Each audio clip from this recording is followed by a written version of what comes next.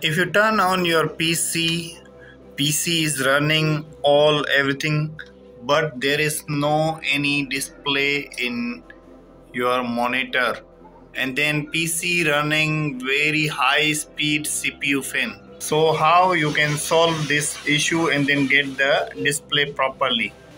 So first of all, we open the cover of the PC. You can listen the CPU fan sound it's running too high.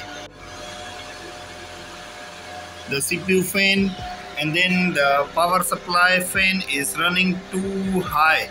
So how we are going to solve this problem and then get the display properly? So first of all, we have to disconnect the power cable.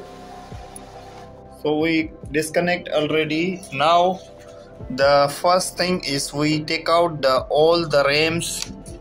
Need to clean our CPU properly.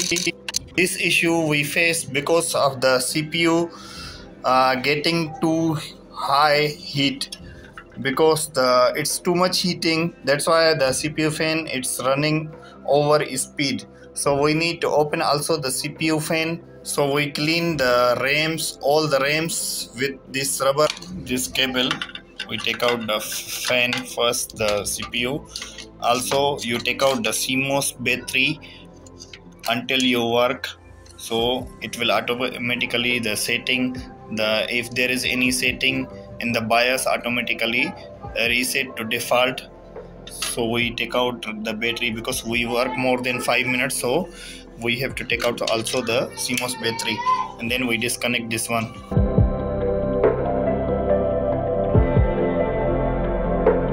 So now you can see there is no any heat sink on our processor, so we have to take out, and then after cleaning we will apply the heat sink.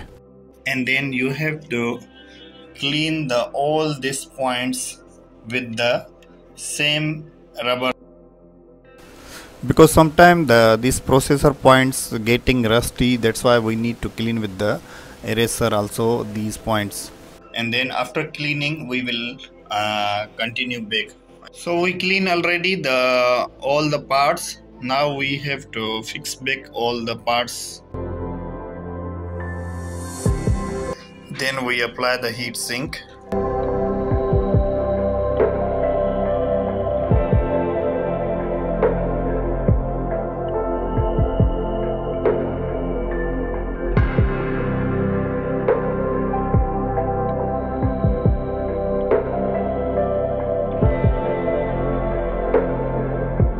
After fixing everything, now you fix the CMOS battery.